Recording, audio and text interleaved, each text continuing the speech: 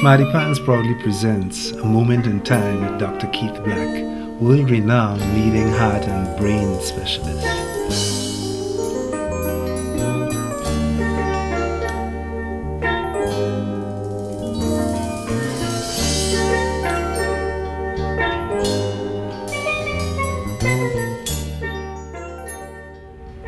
What prompted the leap from heart medicine to brain surgery?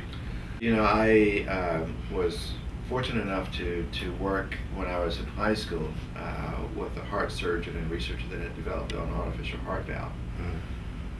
But when I got to medical school, I started learning about the brain. In my first course in neuroanatomy, I began to see the structure and the anatomy of the human brain.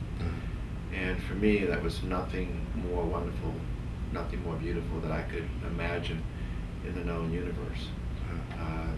And I fell in love with the brain. I started studying everything I could about the brain. Neurochemistry, how the chemistry of the brain worked to allow us to remember, to allow us to have thoughts, the anatomy, the physiology. And you know, I wanted to know everything there was to know about the human brain, you know, even, you know, to the point for what in the brain allowed us to actually have conscious thoughts. What takes place in your brain when you actually are looking at this video and you see this image of me talking and you have an emotional reaction to it. What is that process?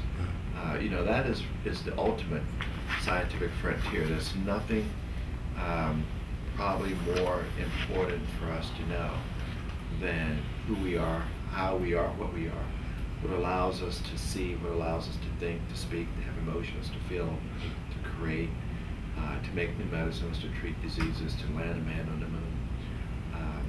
It's the ultimate sort of question I feel in nature. Where did cancer come from? I mean, like, was it around 200 years ago, or? So cancer has probably been present for as long as life has been present. And cancer is really just sort of a rogue colony of cells that decide not to behave like good citizens anymore. So normally your cells, when they grow and they make contact with other cells, they say, okay, now I'm going to stop growing. What a cancer does is that it loses that sort of internal inhibition or internal control. So they act wild, rogue, out of control. So when they come into contact with other cells, instead of stopping their growth, they continue to grow and overgrow the neighbors, destroying their neighbors, and basically setting up a large mass of tumor that ultimately can kill the host. Do you see more treatment involving non-invasive methods? Invasive, absolutely. I think one of the things that I would love to do is to eliminate the need to do brain surgery itself. And a lot of our research exploiting how to use the immune system with therapeutic vaccines to activate the immune system to fight the cancer would mean that we're now beginning to move away from surgery, radiation, and chemotherapy to much more intelligent strategies in harnessing the power of the body's own immune system to begin to fight and eradicate cancer in the brain as well as other parts of the body itself. We're also looking at other technologies, you know, using focused microwave energy to vibrate the water molecules in the cancer cells and heat them up to 200 degrees Fahrenheit, which denatures all the protein and kills the cancer, leaves the normal cell intact without the need to do invasive surgery. And a lot of those strategies hold tremendous promise. We're using nanotechnology to load chemotherapy onto a nanodrug that can target the chemotherapy exactly to the tumor so it doesn't get to the rest of the body, which can cause a lot of side effects, and make it much more effective in eradicating and controlling tumor growth. What is the next leap in treatment for both cancer and particularly for brain surgery? Well, I think there is an incredible opportunity for us now to make some significant headway in treating brain cancer.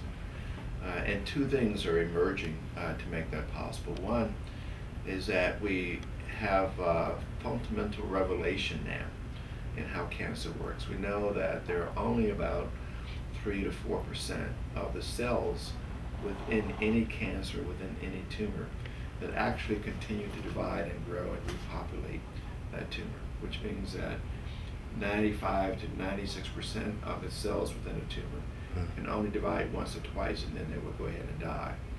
So the focus is on what we call these cancer stem cells.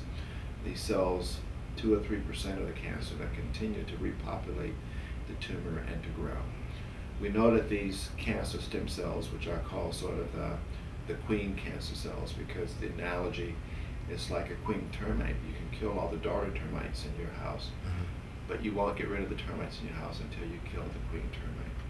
So these 2 or 3% of the cells, think of as sort of the cancer queen cells. We actually call them the cancer stem cells. They're more resistant to chemotherapy. They're more resistant to radiation therapy. So you can give radiation therapy to a patient or chemotherapy and it will kill all the daughter cells, but these cancer stem cells remain. We know that these cancer stem cells have a different chemistry, a different molecular structure than the daughter cells. And we can exploit those differences to begin to attack them. We know that they're actually more sensitive to immune attack. The second fundamental change is that we know the immune system is critical to attack cancer. So one of the things that we've done over the last 10 years is actually develop what we call a therapeutic cancer vaccine. We take the tumor and use it to make a vaccine for patients that already have cancer, to activate their immune system to fight the cancer. And we can do this in about 60% of the patients that get the vaccine. Their immune system becomes stimulated to fight the cancer. And in those patients, their survival is more than double the survival of the patients that don't get an immune response. And we've been able to convert the survival at 2 years of the most aggressive form of brain cancer from 8% to over 50%. Our renewed focus is to develop a vaccine against these cancer stem cells that we think would be even more effective and more potent in trying to eradicate and ultimately cure brain cancer.